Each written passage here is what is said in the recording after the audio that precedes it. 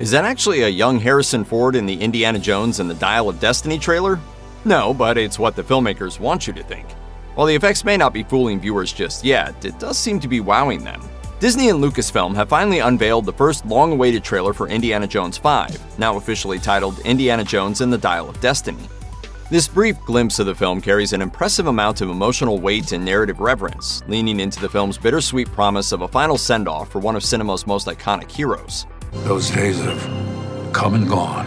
While viewers found plenty to go over in terms of references to previous entries in the series, some fans were quick to focus on the first look at the movie's de-aging technology. Previous reports had confirmed that the new film's major flashback scenes would de-age Harrison Ford, but now fans have actually seen the footage, and they can't stop talking about it. Normally, it's an ominous sign when viewers have strong opinions about anything CGI related. Take, for example, She-Hulk, but in this case, the response seems to be surprisingly positive. Quite a few fans took to Twitter to marvel at how well the de-aged shots of the actor look.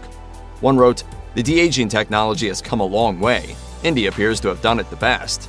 Another raved, "They freaking mastered that de-aging technology, didn't they?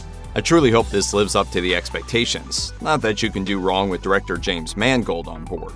In an interview with Empire, Ford called the de-aging technology spooky because of how well it recreates his youthful looks. A fan on Twitter pivoted off his comment saying, "Harrison Ford wasn't kidding when he said Indy 5 has the best de-aging tech." Even fans who admitted being apprehensive about the movie had to hand it to the effects. One wrote, "I was skeptical, but this looks so good and the de-aging technology is getting better and better." Another stated bluntly, "Not really very excited for this movie, but the de-aging tech they've used is pretty amazing at first glance." Yet another Twitter user grabbed a still of Ford's de-aged face and wrote, "Wow, the de-aging on Harrison Ford in the shot from the new Indiana Jones trailer is absolutely spectacular."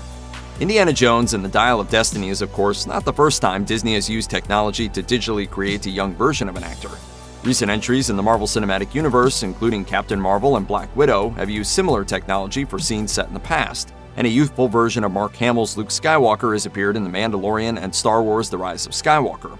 Some fans couldn't help but compare previous uses of the effects to what's in Dial of Destiny. One wrote, "It's not Samuel L. Jackson kind of de-aging in Captain Marvel, but it's still impressive." Thank you. Viewers are certainly welcome to their opinions of the best use of de-aging effects, but the technology itself is clearly advancing.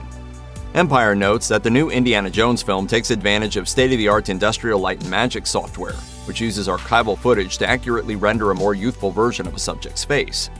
This technique is a far cry from instances like the portrayal of Luke in The Book of Boba Fett, which digitally superimposed a CGI version of Hamill's face on a body double. Lucasfilm President Kathleen Kennedy explained, "My hope is that although it will be talked about in terms of technology, you just watch it and go, 'Oh my god, they just found footage. This was a thing they shot 40 years ago.'"